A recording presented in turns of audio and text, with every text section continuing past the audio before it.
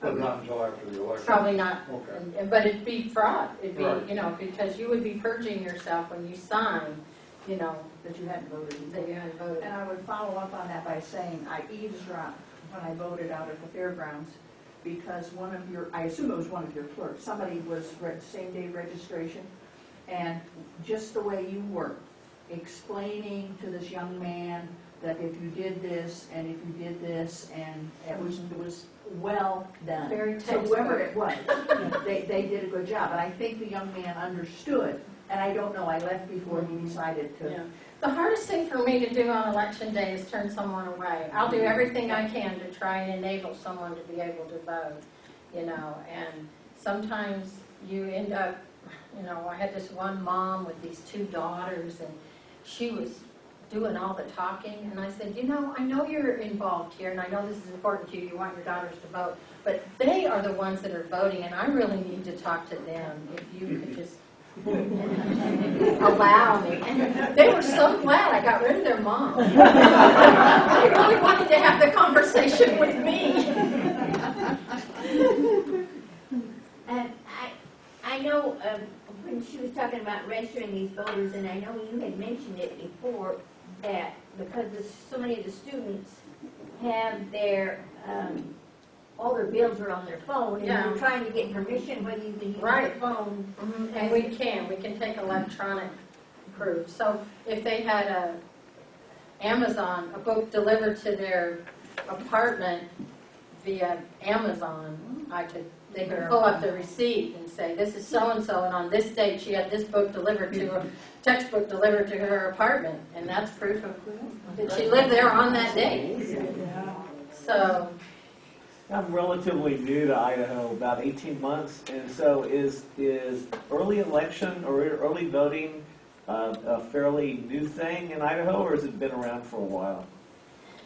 well, Victoria, I think early voting can be synonymous with absentee voting. Are you separating those two?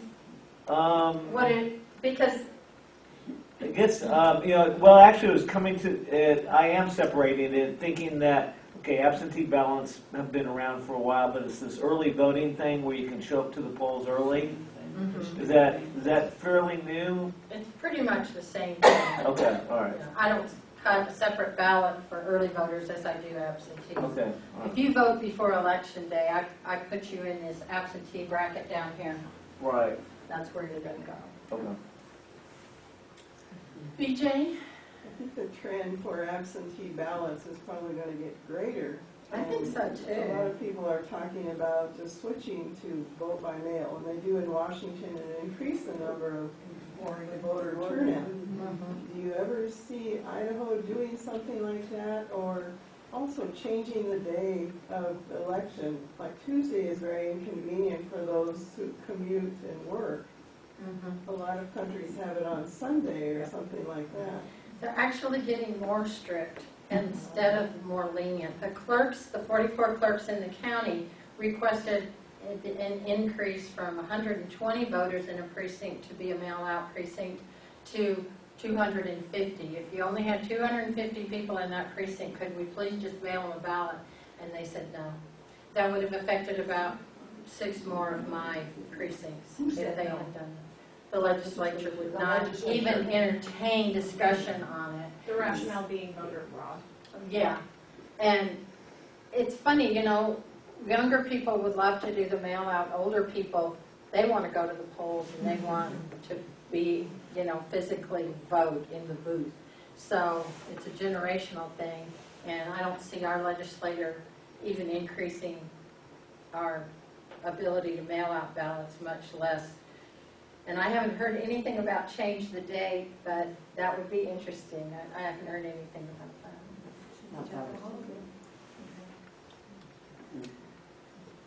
Yeah, so it's always interesting to see how things are going to go on election day.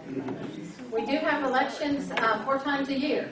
I don't know, you're new to Idaho, so I'll just briefly explain. Years ago, you would go to the fire department and vote on something, or you'd go to the school district and you'd vote on a bond levy, and you'd go to the city to vote for a city election. The legislature decided that the clerks in the state would conduct all of the elections. We have about 40 taxing districts, plus, and that includes your water and sewer districts, your fire departments, your Cemetery. cities, your cemeteries, recreation districts. The county clerks run every single election. They allow us 4 dates to run those. Yep. And then they put some in even years and some in odd years. And so this year it's going to be city councils. Schools can pretty much run a bond or maintenance and operation levy any of those 4 dates. But it's in March, May, August, and November. And those dates are set. And then every other year we have different kinds depending on what you are.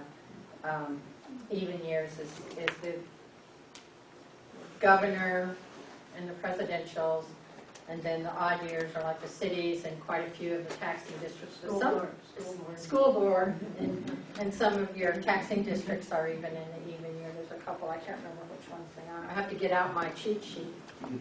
Nancy? Henrianne, like you, I was impressed by the volunteer efforts to get out the vote and all those new registered voters that we saw. But to what do you attribute the hit and miss kind of voter turnout we've had, really typically kind of low statewide? And what can we as a society do to improve that turnout? I mean, relative to other countries around the world.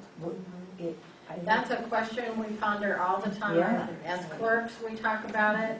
And one thing I think is just trying to get more electronic with our information out there too.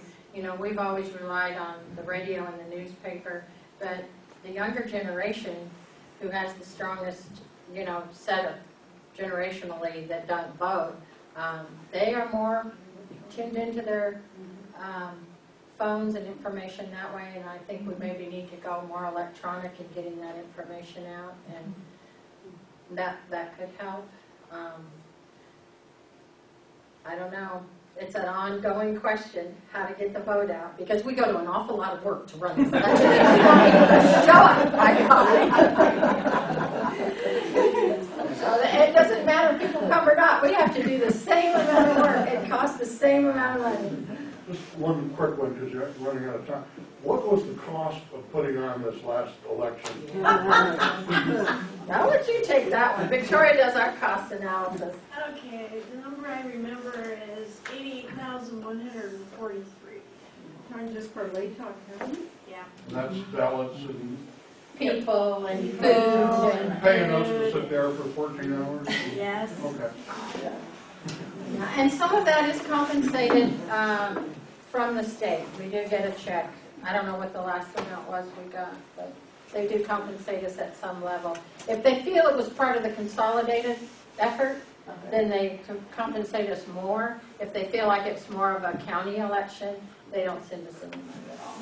Legislative District Like a 4. school board. I do want to thank you, having worked elections in Texas for 35 years and taken my own lunch.